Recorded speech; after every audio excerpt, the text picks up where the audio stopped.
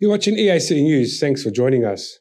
Cambodia and the Czech Republic have agreed to boost bilateral trade in the post-COVID-19 context, with both countries pledging to strengthen the cooperation on rice exports and food processing. This agreement was struck between the Minister of Commerce, Pan Sorasak, and Czech Ambassador of Cambodia, Martin Vavra. On Tuesday, EAC reporter Decca Nin has more.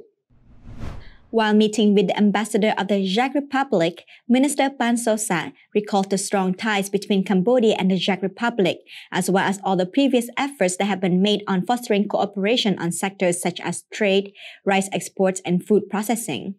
The Minister of Commerce briefed the Czech ambassador on key points of the bilateral free trade agreements Cambodia has made with China and South Korea, as well as the regional comprehensive economic partnership, and expressed high hopes that Czech businessmen and investors will come to Cambodia and take advantage of the wider market opportunities and a good business and investment environment, which can lead to further enhancements of trade cooperation between the two nations in the future.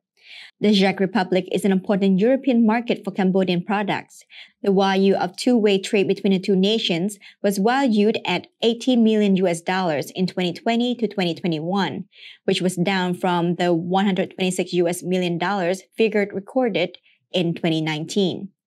However, such figures are only expected to rise in the near future, particularly in a post-COVID-19 context. Decca Nin, EAC News.